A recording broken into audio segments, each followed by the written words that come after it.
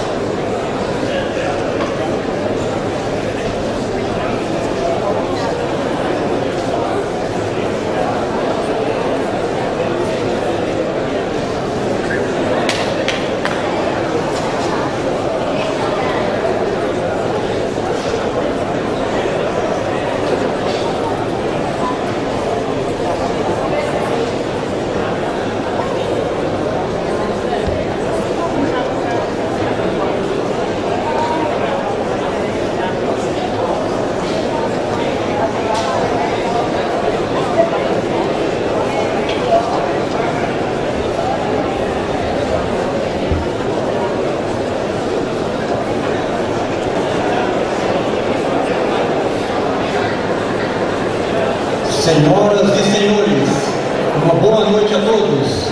Sejam bem-vindos a esta solenidade de diplomação dos eleitos e suplentes nas eleições de 2012 no município de Sete Lagoas.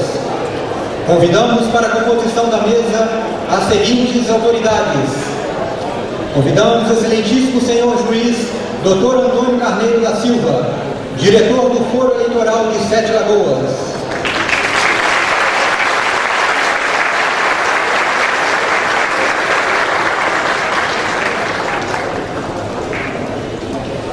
Convidamos o excelentíssimo senhor desembargador do Tribunal Regional do Trabalho, Terceira Região, Dr. Paulo Chaves Correia Filho.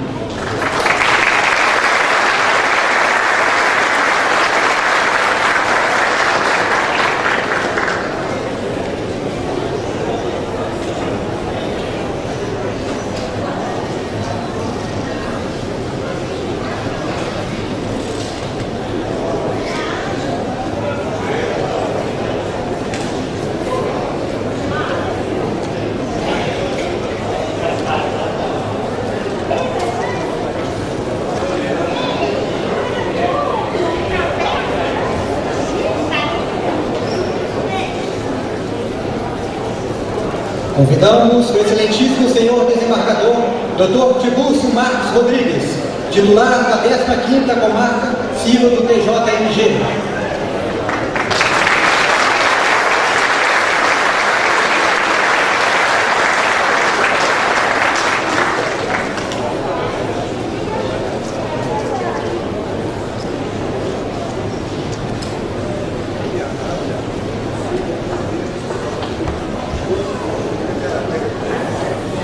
Convidamos sua senhoria, a senhora Valdete Vilaça Maciel, chefe de cartório da 263 Zona Eleitoral.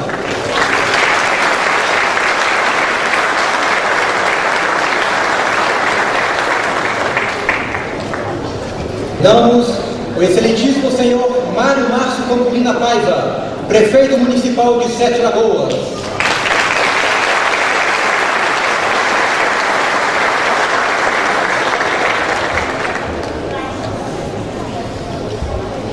Convidamos o excelentíssimo senhor Antônio Rogério Teixeira, presidente da Câmara Municipal de Sete Lagoas.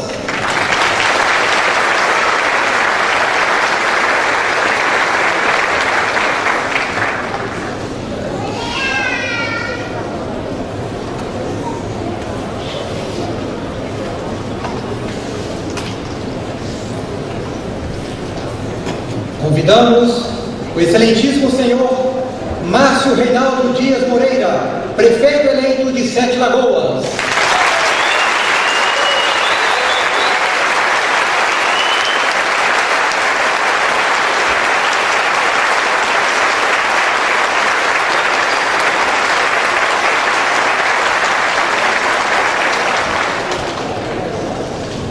Convidamos sua senhoria, o senhor doutor Ronaldo João da Silva, vice-prefeito eleito de Sete Lagoas.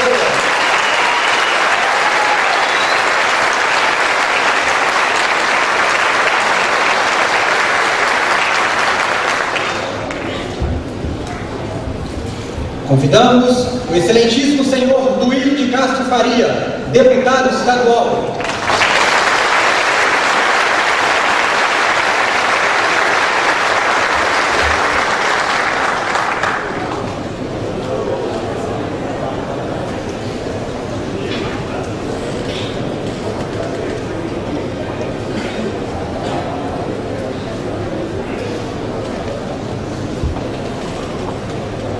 Convidamos o excelentíssimo senhor Eduardo Azeredo, deputado federal.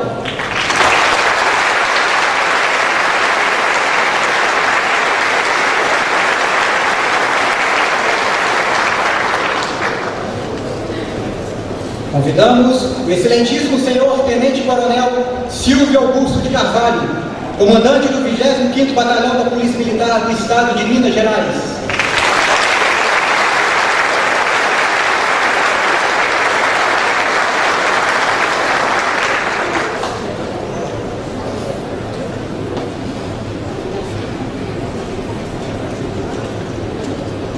Convidamos a doutora Marisa Margarete Andrade, representando o excelentíssimo senhor Dr. Oswaldo Birman Júnior, delegado regional da Polícia Civil.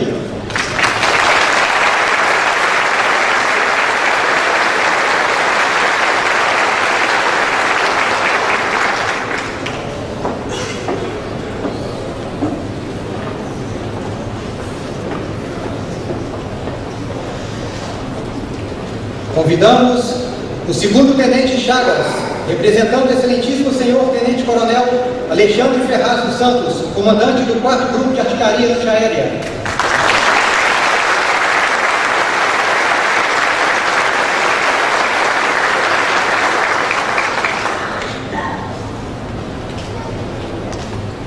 Convidamos a todos os presentes para, de pé, ouvirmos a execução do hino nacional, que será executado pelo cantor e compositor Sete Lagoano, Anderson Mota.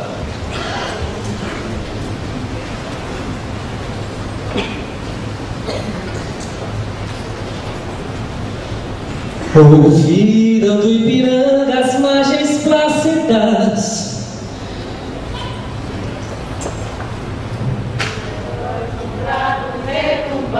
gente. O sol da liberdade, raios fúlgidos, Brilhou no céu da pátria desse instante, se o penhor dessa igualdade conseguimos conquistar com braço forte. Em teu seio, ó liberdade, desafia o nosso peito à própria morte. Ó pátria amada, idolatrada, salve, salve, Brasil, um sonho intenso, um raio vívido de amor e de esperança a terra desce. Se em teu formoso céu risonho e límpido a imagem do cruzeiro resplandece, gigante pela própria natureza, esperas forte, impávido, colosso, e o teu futuro espelha essa grandeza. Terra adorada, entre outras mil és tu, Brasil, ó pátria amada, dos filhos deste sol és mãe gentil, pátria amada, Brasil, deitada eternamente em esse espírito, ao som do mar e a luz do céu profundo. Fulguras, ó Brasil, foram da América, iluminava o sol do novo mundo, do que a terra mais garrida. Teus sonhos lindos campos têm mais flores, nossos bosques têm mais vida, nossa vida em teu seio mais amores. Ó pátria amada, idolatrada, salve, salve, Brasil de amor eterno, seja símbolo, o lábaro que ostentas estrelado, e diga ao verde louro dessa flama, paz no futuro e glória sienes da justiça clava forte, verás que o filho teu não foge à luta, nem teme quem te adora a própria morte. Terra adorada, entre outras mil és tu, Brasil, ó pátria amada, dos filhos deste sol és mãe gentil, pátria amada, Brasil.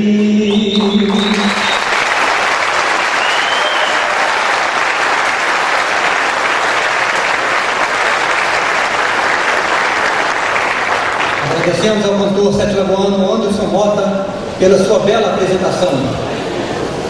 Destacamos e agradecemos a presença do Dr. Paulo Neres, juiz de Direito, da senhora Adriana Márcia Ribeiro Ferrari, superintendente regional de ensino, do senhor Luiz Flávio Lemos, gerente de relacionamento da plataforma de governo, do senhor Antônio Pontes, presidente do Conselho do Unifem e Calcete, do Dr. Elmo Aparecido Costa, delegado de trânsito.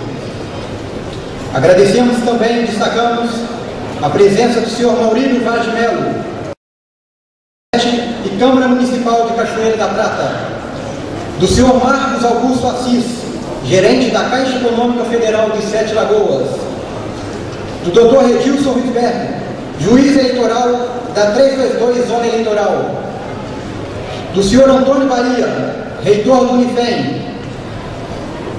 Agradecemos e destacamos também ao senhor Edson Eustáquio Ramos Paredão, presidente do PMDB de Sete Lagoas, ao senhor Mário Eli de Almeida, representando a IVEP Latino-Americana, ao senhor Cássio Drummond, presidente da Associação dos Servidores da Justiça do Trabalho, do senhor Josimar da Silveira Brandão, vice-prefeito da cidade de Prudente de Moraes, do senhor Paulo Pontelo, gerente regional da Caixa Econômica Federal. Agradecemos também a senhora Ellen Caroline, representando o presidente da Fundação Milton Campos, da senhora Mônica Vasconcelos, representando o Sindicomércio de Sete Lagoas, do senhor Claudelino Antônio, presidente do TEM, da União Representativa das Entidades de Classe de Sete Lagoas e Região. Agradecemos e destacamos a presença do senhor Rodrigo Viana, presidente do PV de Sete Lagoas, do senhor Wagner Augusto de Oliveira, presidente do PDT de Sete Lagoas, do senhor Lucas Brito, presidente do PSC de Sete Lagoas, do senhor Geraldo César Maciel, presidente do PCdoB de Sete Lagoas, do senhor Antônio Carlos Silva, presidente do partido PTC de Sete Lagoas. Agradecemos e destacamos também a presença da senhora Vânia Maria Dias Moreira e Silva, presidente do PP de Sete Lagoas, da senhora Cássia Maria Barbosa, vereadora eleita de Gordesburgo, do senhor Marcelo Cessé Vasconcelos de Oliveira, ex-prefeito de Sete Lagoas, e do senhor Leone Maciel Fonseca, ex-prefeito de Sete Lagoas. Destacamos e agradecemos toda a imprensa que se faz presente cobrindo esta solenidade. Com a palavra, Sua Excelência, o senhor Juiz Antônio Carneiro da Silva, diretor do Foro Eleitoral de Sete Lagoas, para suas considerações iniciais.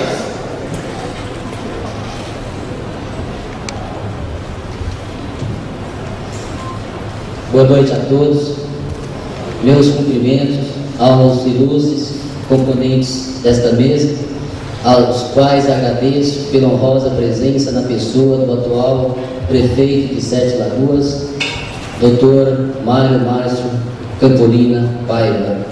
Cumprimento e agradeço ainda às demais autoridades que não compõem esta mesa por absoluta falta de espaço físico, mas que, de igual forma, nos honram com a valiosa presença. Cumprimento e agradeço também aos demais senhoras e senhores, cuja presença nos honra com a mesma intensidade. Senhoras e senhores, finalizadas as eleições municipais de 2012 e procedida com sucesso a apuração eletrônica dos votos, aqui estamos dando cumprimento a mais uma fase do processo eleitoral, que consiste na diplomação daqueles que foram eleitos através do voto direto e secreto dos eleitores de Sete Lagoas para representá-los durante os próximos 4 anos.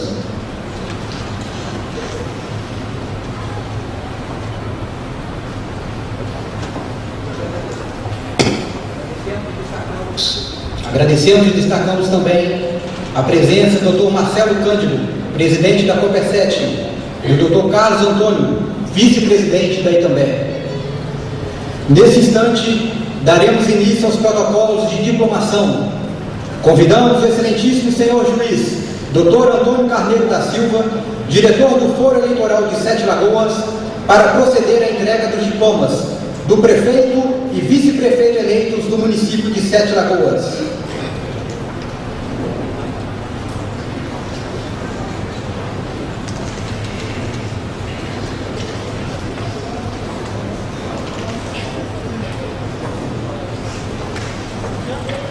E convidamos para receberem seus diplomas o senhor Márcio Reinaldo Dias Moreira e o senhor Ronaldo João da Silva, prefeito e vice-prefeito eleitos do município de Sete Lagoas, pela coligação Força do Povo, integrada pelos partidos PP, PDT, PTB, PSC, DEM, PMN, PRB e PCdoB.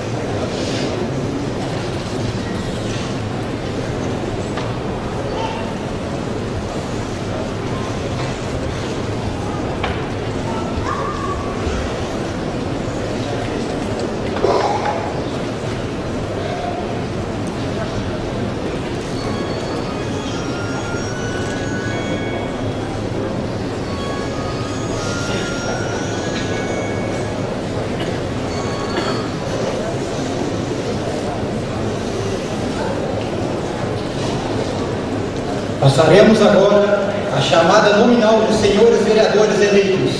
A chamada será por ordem alfabética. Convidamos os senhores vereadores eleitos. Vereador Alcides Longo de Barros, PMDB.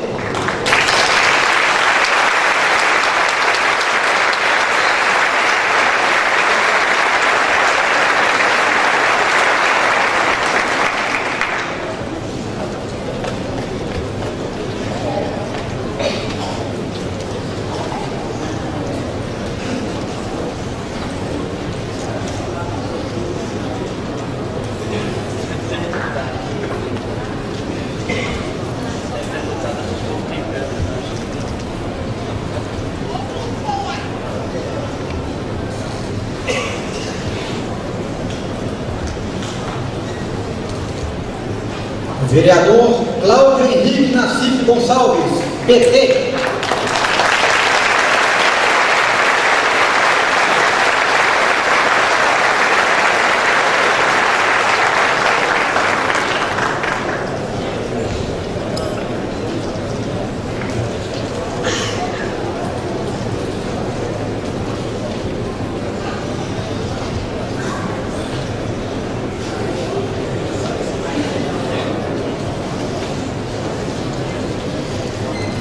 Vereador Dalton Antônio de Avelar Andrade, PT.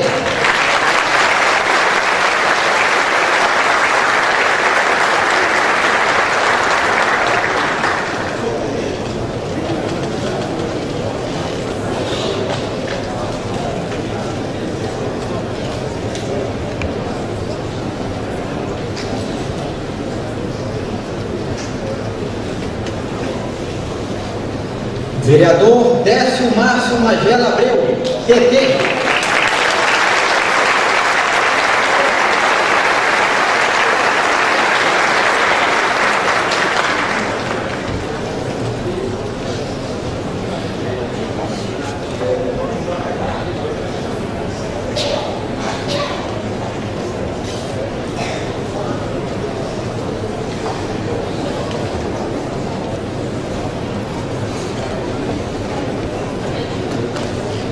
Vereador Euno de Andrade Lanza, PP.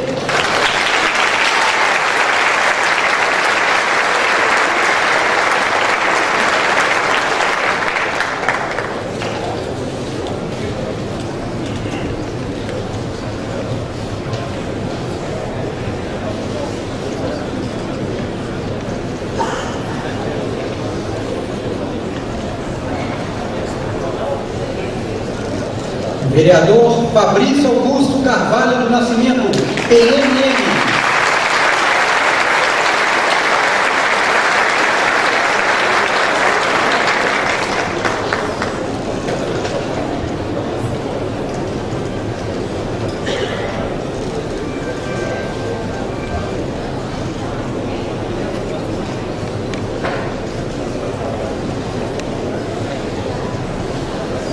Vereador Gilberto Pereira da Silva, PMDB.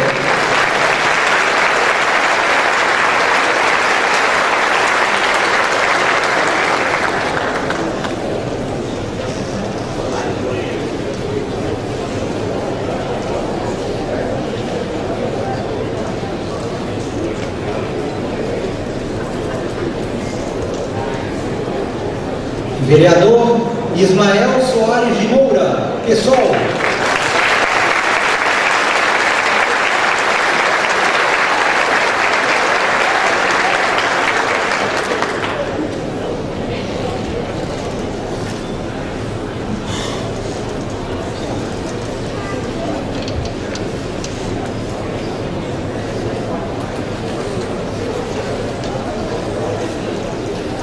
Vereador Jefferson Douglas Soares Stanislau, PSC.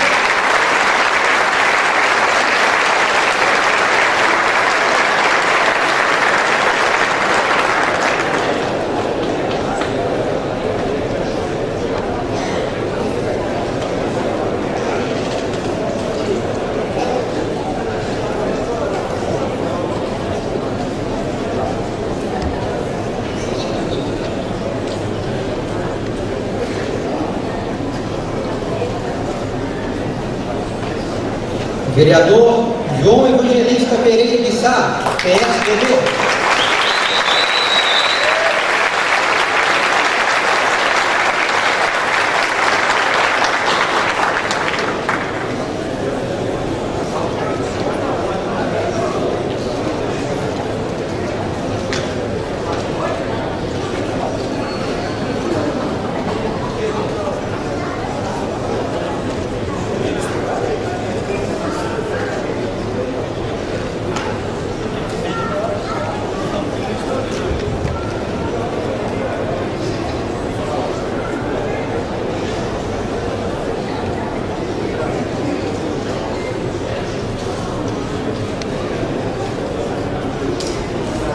Vereador Joaquim Gonzaga Barbosa, PSL.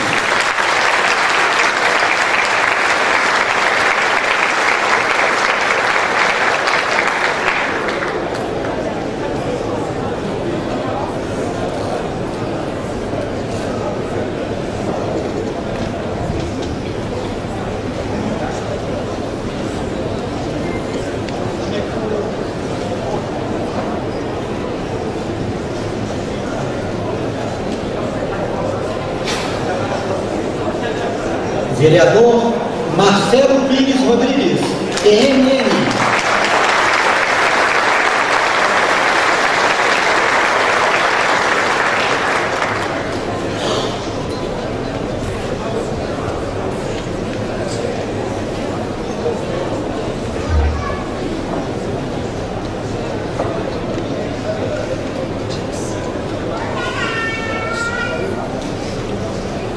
Vereador Márcio Paulino da Silva Torres, PMN.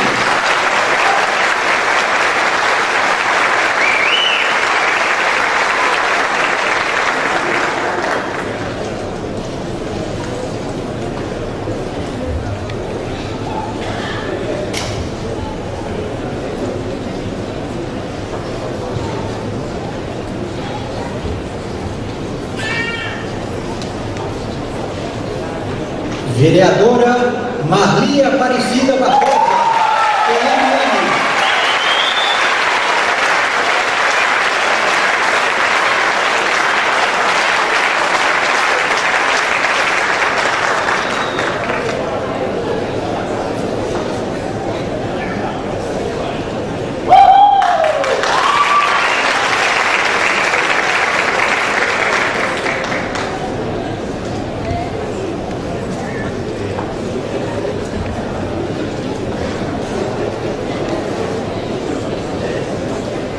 Vereador Milton Luiz Saraiva, PT.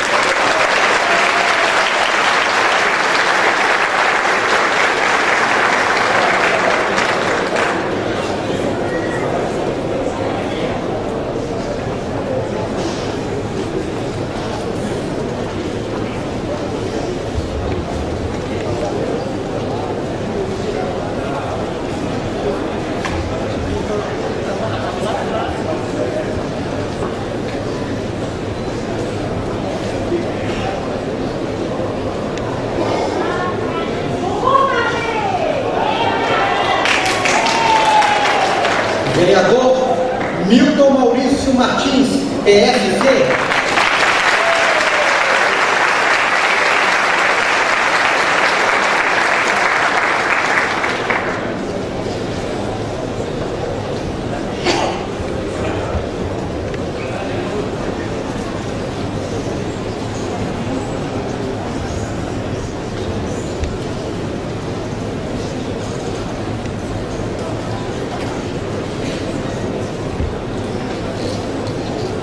Vereador Renato Gomes, PV.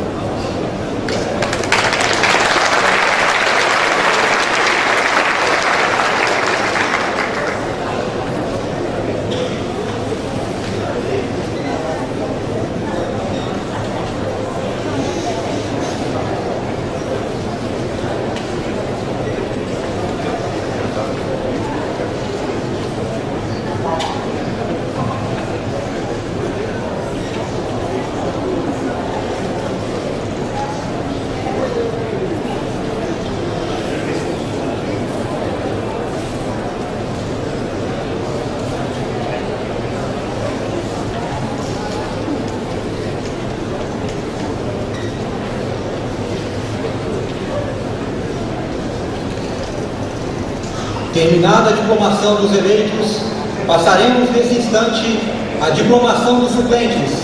A chamada será em ordem alfabética. Convidamos a senhora Ana Carolina Pontelo Canabrava, DEM.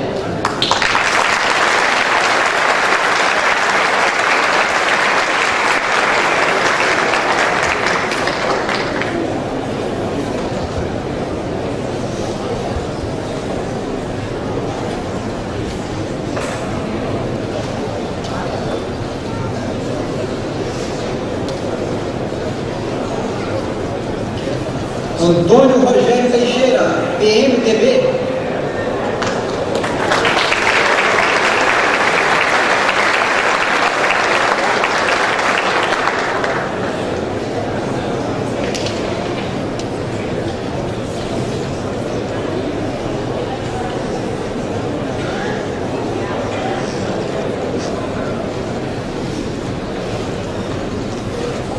Celso Reinaldo Campolina Paiva, PSD.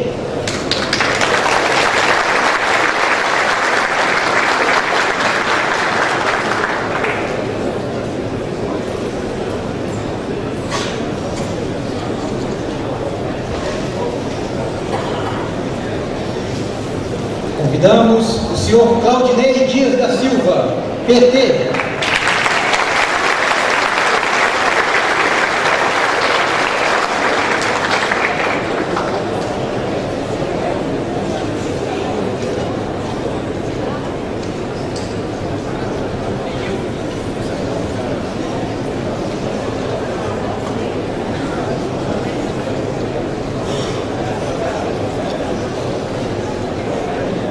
Convidamos o senhor Geraldo Mendes de Souza, PSL.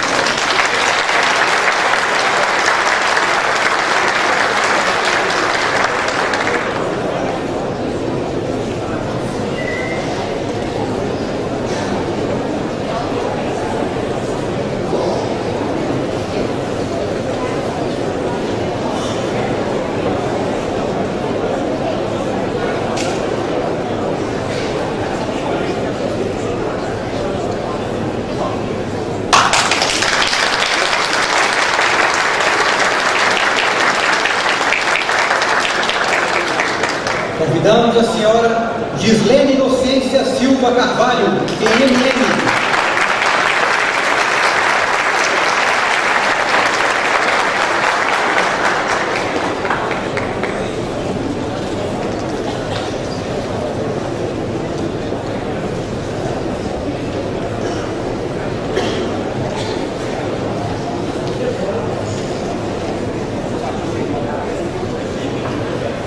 Convidamos o senhor José Gonçalves dos Santos, PCdoB.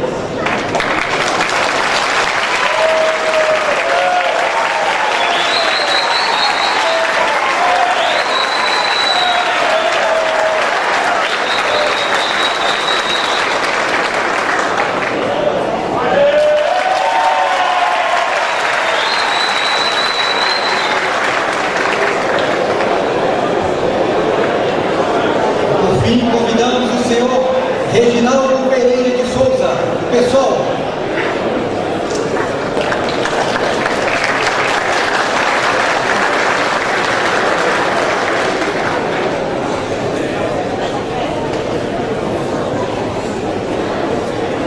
Agradecemos ao prefeito, vice-prefeito, vereadores e suplentes. Com a palavra, Sua Excelência, o senhor Mário Márcio Campolina Paiva, prefeito municipal de Sete Lagoas.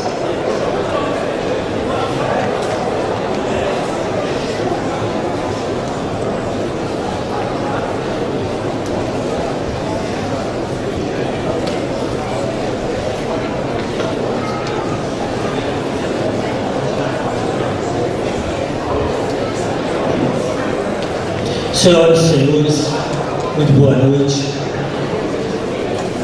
A importância dessa solenidade, a importância da presença de tantas autoridades, não só na mesa, como aqui presentes, mostra a importância do que se faz aqui hoje, do trabalho, do que representa as pessoas que estão sendo diplomadas aqui. Eu estou aqui como prefeito para desejar a todos que foram eleitos, de forma extremamente carinhosa, muito sucesso no mandato de vocês. Eu não tenho dúvida que essa Câmara, Márcio, será uma grande Câmara para Sete Lagoas. E eu tenho aqui dois colegas da época que eu era vereador, meu amigo pastor Alcides e Gonzaga, e tantos outros novos que chegaram aí com toda vontade, com todo gás. Realmente, Marli, representante da mulher. Então, todos vocês, eu não tenho dúvida que teremos uma grande Câmara, pessoas que vão nos representar dentro daquilo que é a necessidade da prática política, da organização da sociedade na busca do bem comum.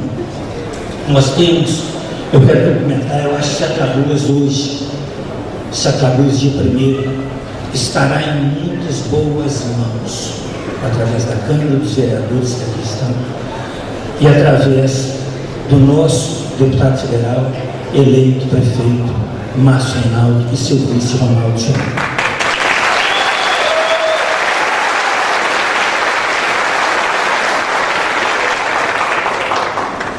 O profissionalismo, a capacidade política que eles têm, a bagagem política que o Márcio traz e que o Ronaldo traz para a nossa cidade serão de grande valia e Sete Lagoas tem muito a ganhar com isso, muito.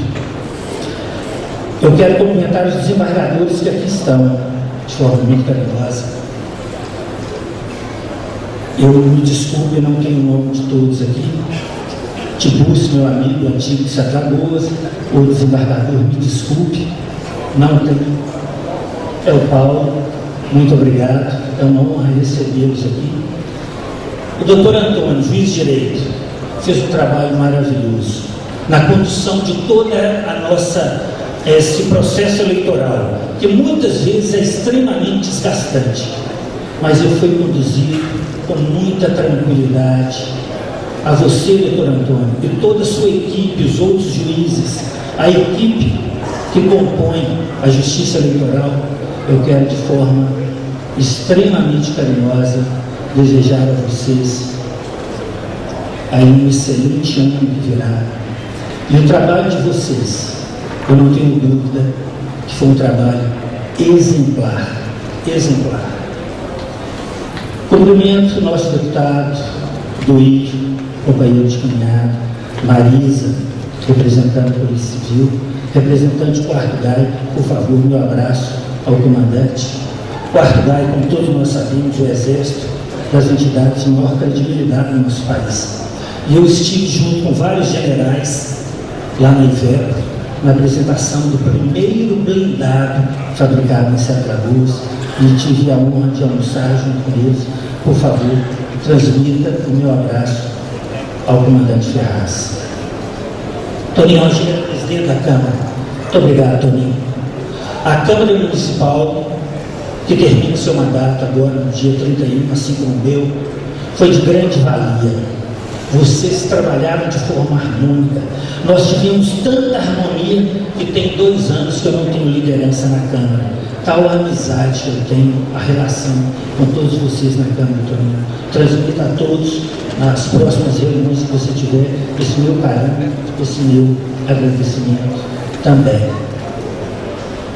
Bom, minha gente, hoje é diplomação, dia 1º, a posse. Até lá ainda temos muito que fazer para tentar deixar a casa organizada para Márcio Rinaldo. Márcio, é isso que eu estou tentando fazer.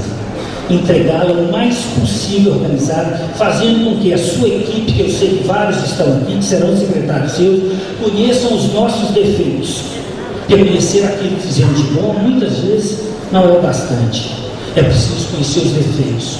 Onde nós erramos, para que vocês que vão fazer a administração que virá não precisam errar.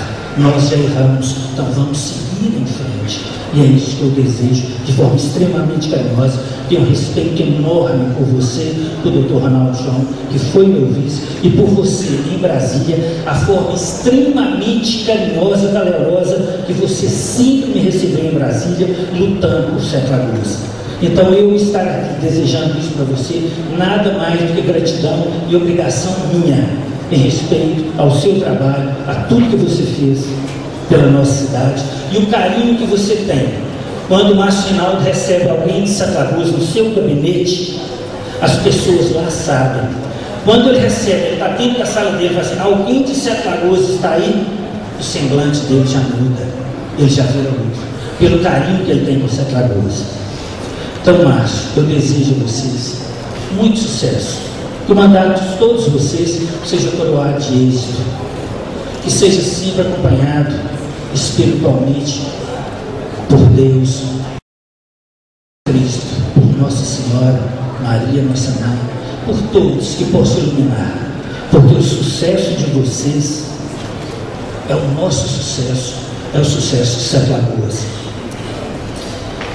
Eu cometi alguns erros, Márcio. E um dos erros que eu cometi foi apresentado aqui hoje, nessa orquestra sinfônica municipal. Essa orquestra é nossa.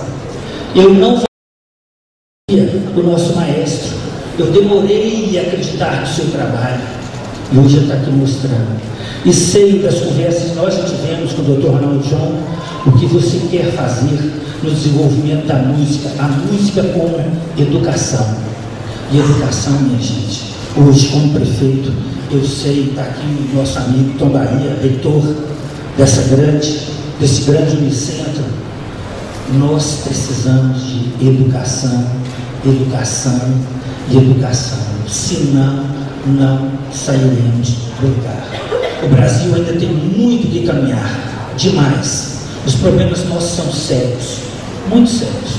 Eu quero deixar um recado para a Câmara Municipal. Quando eu fui vereador, e aqui vai também um pedido de desculpa, não vi aqui Ronaldo Canabrava, mas vi sua filha Carol. Quando eu era vereador, num determinado momento, eu disse que não faria mais pedidos de providências, porque eles não eram mais atendidos. A gente pedia, a Câmara pedia e não era atendido. E hoje, como prefeito, eu sei por quê. As dificuldades que a gente tem, o orçamento difícil, escolha de prioridades, onde eu vou investir meu recurso que é pouco. A dificuldade é imensa. E eu, Carol, peço, não disse o pai, peço, transmita para ele esse meu pedido de desculpas, porque eu fui injusto com ele. Naquele momento eu não sabia o que era administrar a cidade, porque administrar a cidade tem inúmeras nuances, dificuldades, que muitas vezes a Câmara não tem tempo de saber. Mas eu digo a vocês, vereadores, quando vocês forem fazer um pedido de providência, quando vocês forem ver que alguma situação não está bem, determinada situação, determinada secretaria, determinada entidade, que seja o SAI, seu TUR, qualquer uma, procurem saber por quê, o que acontece, qual a situação financeira. E é o recado que eu deixo para todos os vereadores, através dos partidos políticos que vocês aqui representam, o esforço de buscarem recursos para Sete Lagoas. Nós não temos recurso suficiente para fazer o que precisamos. E é este o trabalho incansável que o Duílio vem fazendo, que o doutor Ronaldo João fez quando deputado, e o Márcio Reinaldo também faz como deputado. Nós precisamos de recursos. E de recursos para fazer com que nossa cidade seja a cidade que nós queremos, seja a cidade que a gente tem orgulho. Todos nós, aqueles que nasceram e aqueles que escolheram essa cidade para que esse mandato sirva para elevar vocês espiritualmente. Porque quanto maior o cargo, mais elevado deve ser o espírito.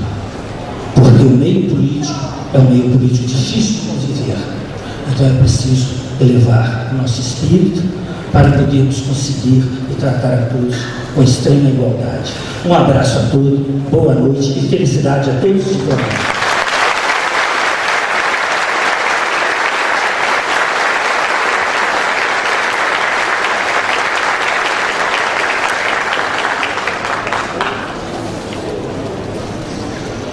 Pedindo desculpas, eu esqueci de falar do meu amigo Coronel Silvio Calista.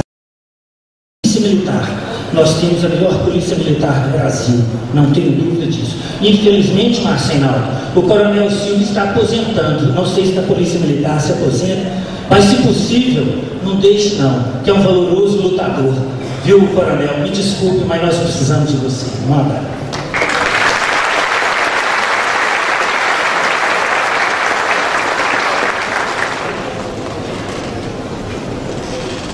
Com a palavra, Sua Excelência, o senhor Antônio Rogério Teixeira, presidente da Câmara Municipal de Sete Lagoas.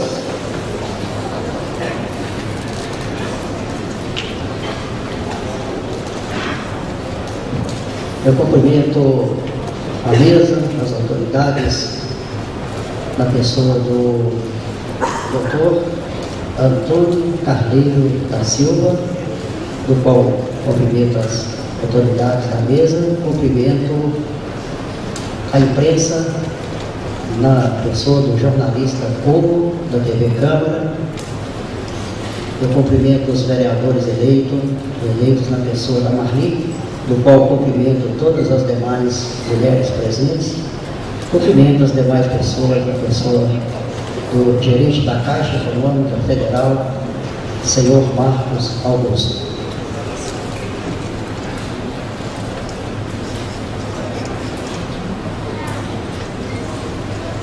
Dando continuidade à festa da democracia, estamos aqui hoje na cerimônia de diplomação dos eleitos e dos suplentes. A noite de hoje é muito importante para Sete Lagoas. Estão aqui as pessoas que serão responsáveis por administrar a cidade nos próximos 4 anos. Parabenizo a todos os 17 vereadores que irão representar os Sete Lagoanos na legislatura 2013-2016.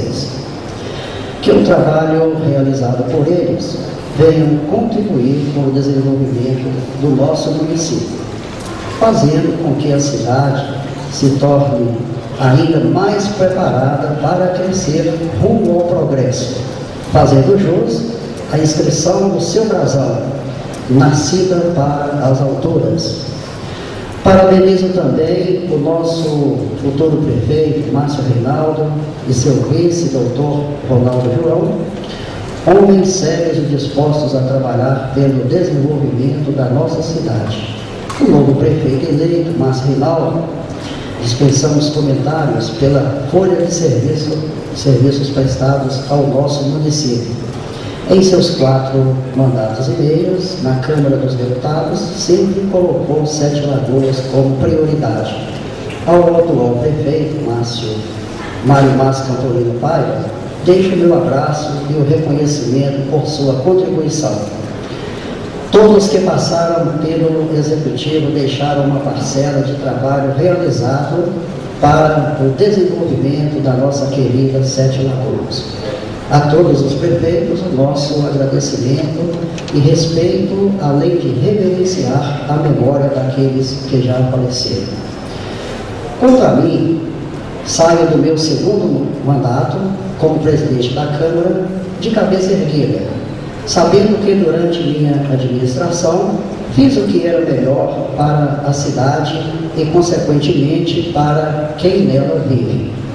Por fim, parabenizo também a Justiça Eleitoral, na pessoa do excelentíssimo juiz Antônio Carneiro da Silva, pelo brilhante trabalho desenvolvido durante todo o processo eleitoral.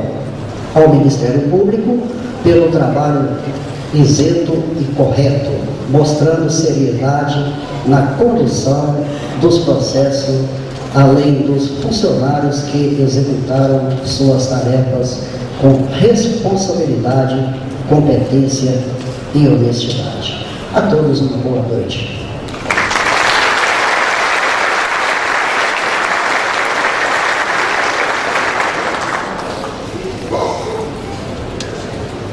Com a palavra, Sua Excelência, o senhor Duílio de Castro Faria, deputado estadual.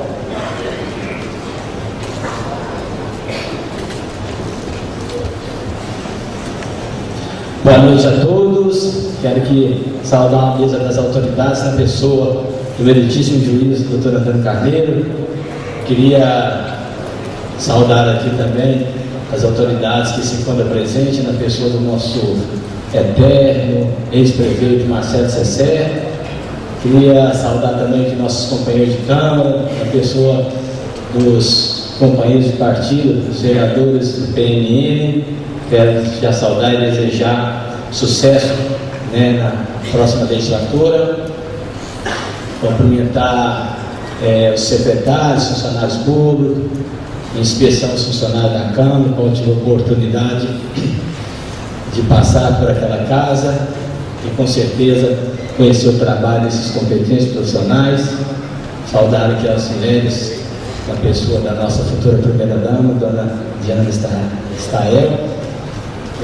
Estender a nossa saudação a todas as mulheres que são a maioria do eleitorado brasileiro e mãe das minorias.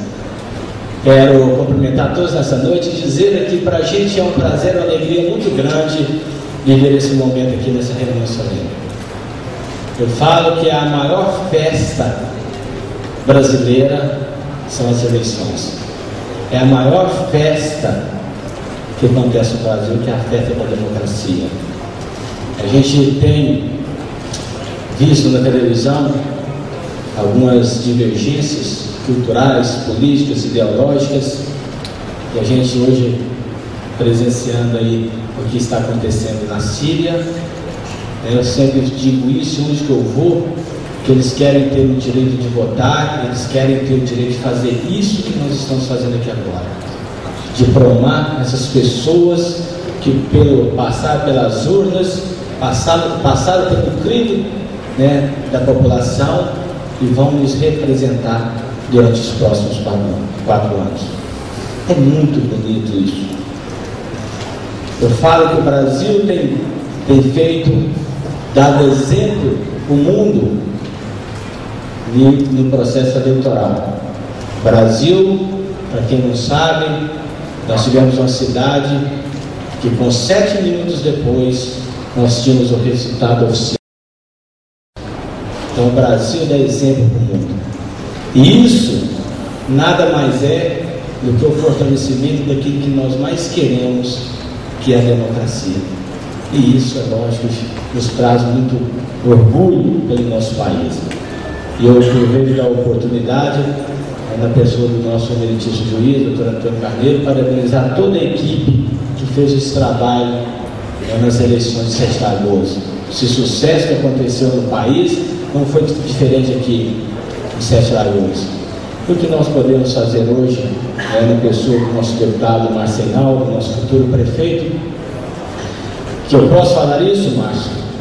De vez em quando ando no Norte de Minas, o que eu mais ouço no Norte de Minas: não tire o nosso deputado. Vocês tiraram o nosso deputado. E isso é gostoso de ver, porque prestou um grande serviço não só a Sete Lagoas, mas por todo o lado que Vossa Excelência andou. E isso com certeza está escrito na história e nas páginas políticas dessa cidade. E eu tenho certeza absoluta que você, com essa nova Câmara, vai fazer um grande trabalho por Sete Lagoas. É o que eu desejo de coração e é o que eu tenho certeza, não só eu, mas toda a população de Sete Lagoas, porque demonstrou esta urna.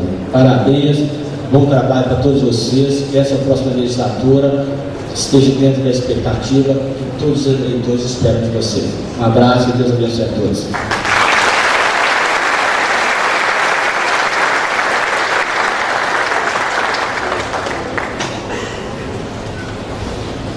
Convidamos Sua Excelência, o senhor Márcio Reinaldo Dias Moreira, prefeito eleito do município de Sete Lagoas, para falar em nome de todos os diplomados.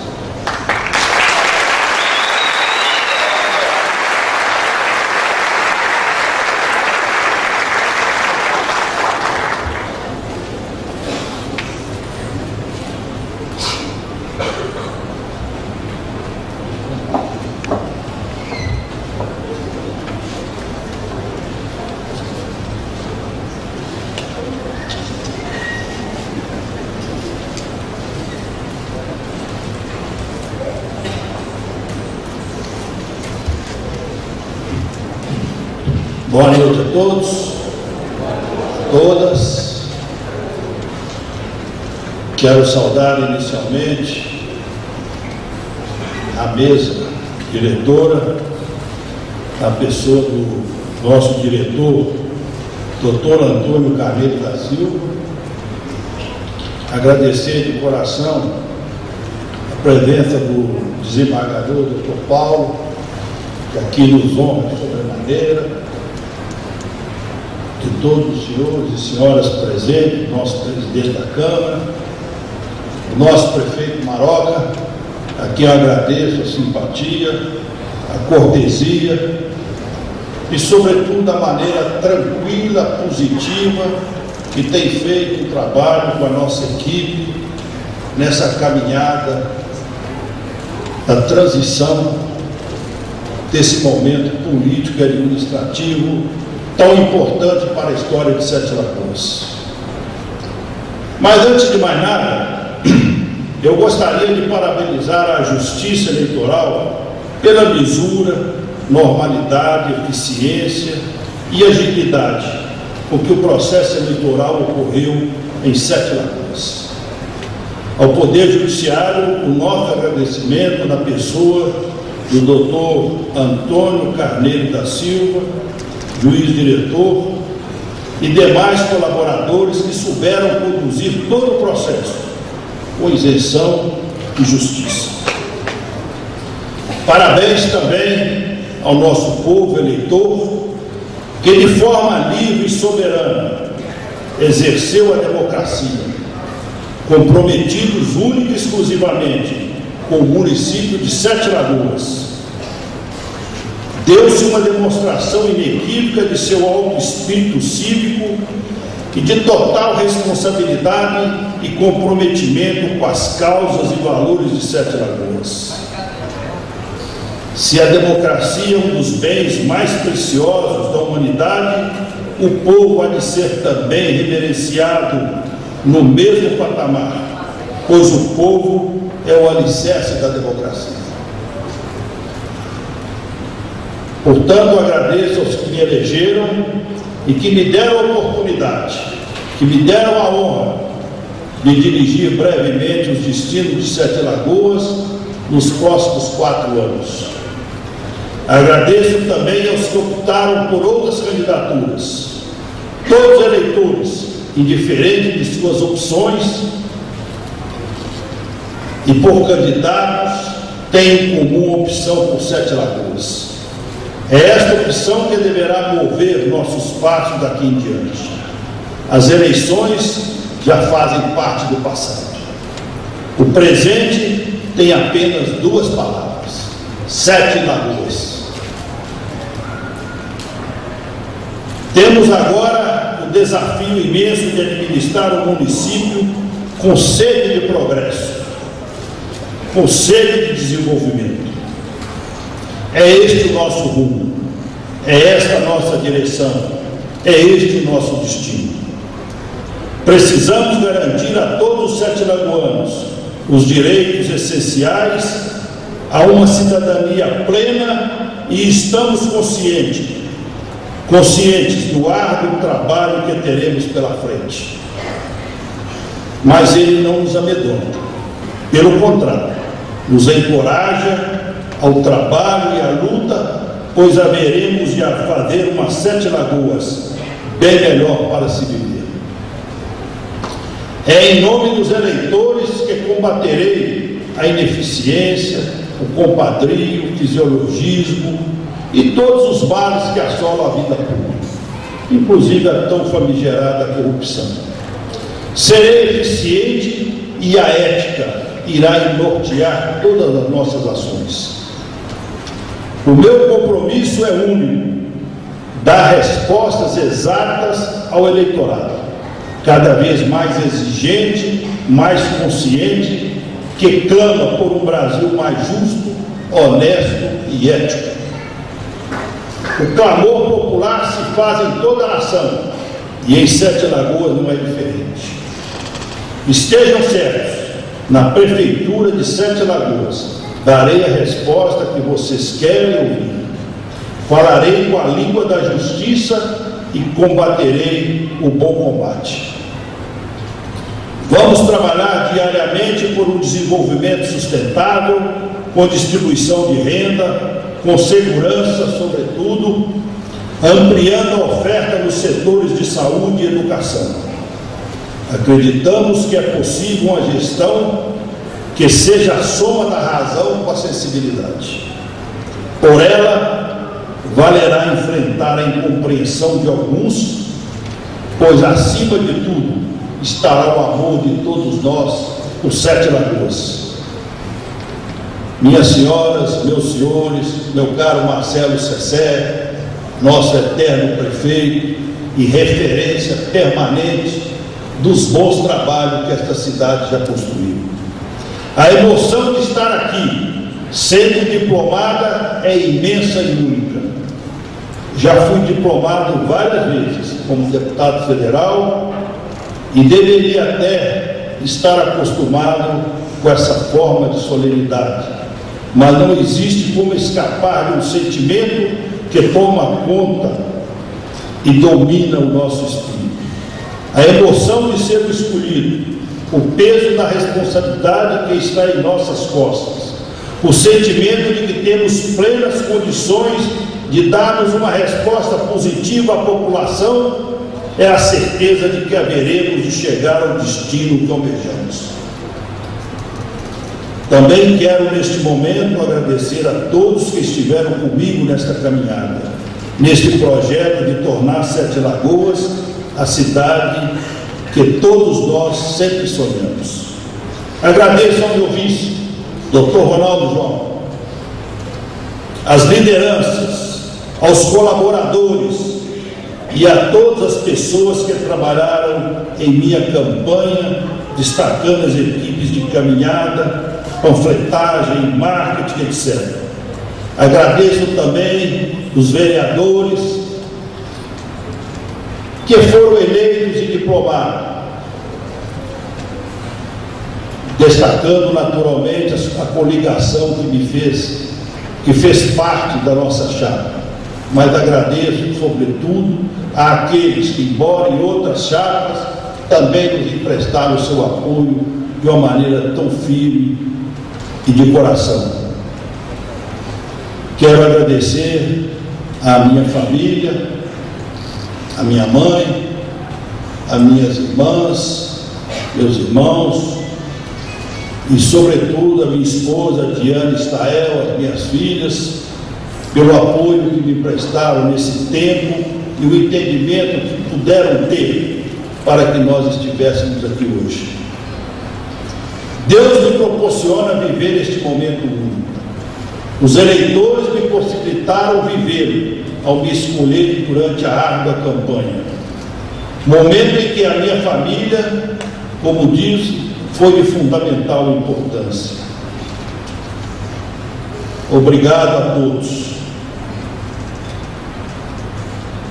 E na bandeira de Sete Lagoas está escrito Ad Altiora Nata, ou seja, nascida para o alto.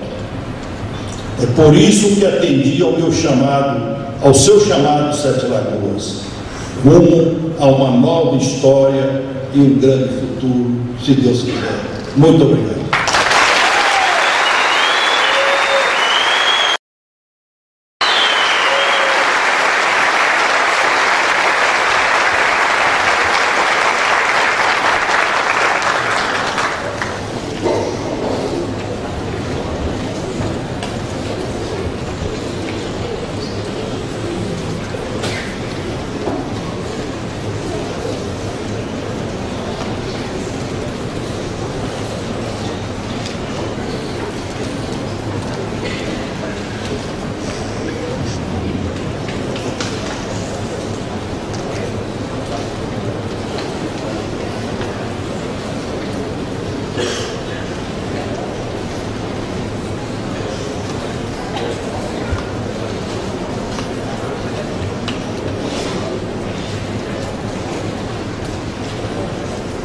Com a palavra, Sua Excelência, o senhor juiz Dr. Antônio Carneiro da Silva, diretor do Foro Eleitoral de Sete Lagoas, para seu pronunciamento e suas considerações finais.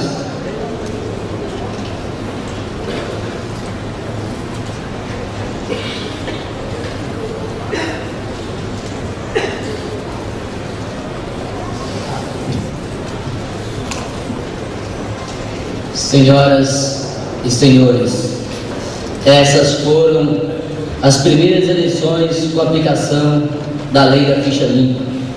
Foi uma eleição que teve um ânimo maior para todos nós que sonhamos com um país mais justo e mais honesto.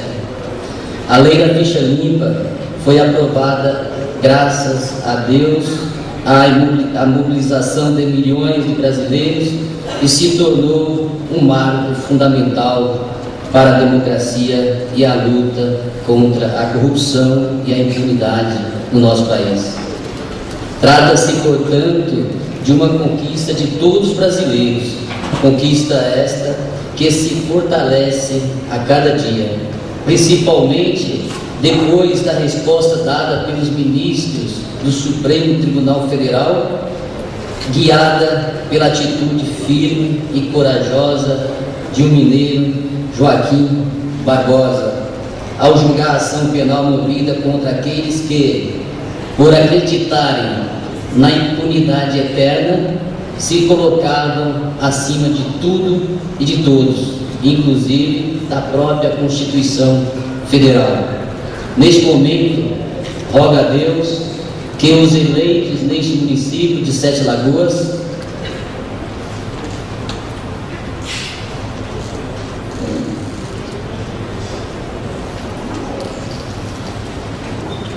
cumpram com fidelidade, competência e dignidade o poder que lhes foi otorgado pelo povo e que sejam felizes no exercício dos seus respectivos mandatos, exercendo-os em nome e em benefício de toda a população de Sete Lagoas, sem qualquer distinção ou preferência. Sei que não é necessário dizer, mas sei também que nunca é demais lembrar que, de acordo com a nossa Constituição Federal, todo poder emana do povo, que o exerce por meio de representantes eleitos ou diretamente nos termos previstos na própria Constituição Federal. Desta forma, neste momento, é oportuno lembrar a sábia lição do saudoso Ulisses Guimarães em seu discurso sobre a Constituição Federal, proferido em 5 de outubro de 1988, quando ele deixou assegurado o seguinte: divergir, sim; descumprir, jamais; afrontar, nunca. Não poderia deixar de agradecer aos meus colegas magistrados pelo apoio, ao Ministério Público pela parceria, à Prefeitura Municipal de Sete Lagoas pela colaboração, aos servidores, aos senhores vereadores pela compreensão e colaboração, à Polícia Civil, Polícia Militar e à Polícia Federal pela dedicação e apoio incondicional, aos servidores da Justiça Eleitoral pela dedicação e competência, aos eleitores de Sete Lagoas pelo comportamento ordeiro e democrático, a todos os candidatos pela colaboração e compreensão durante o processo eleitoral.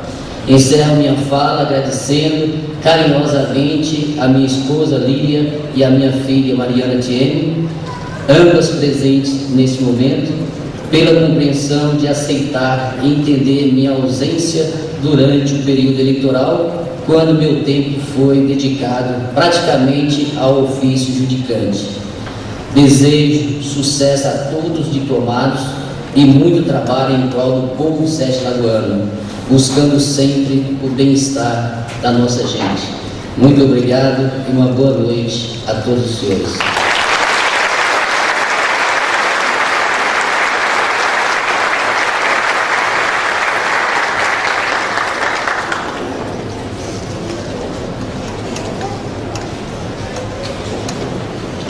Agradecemos a presença de todos, desejamos uma excelente noite.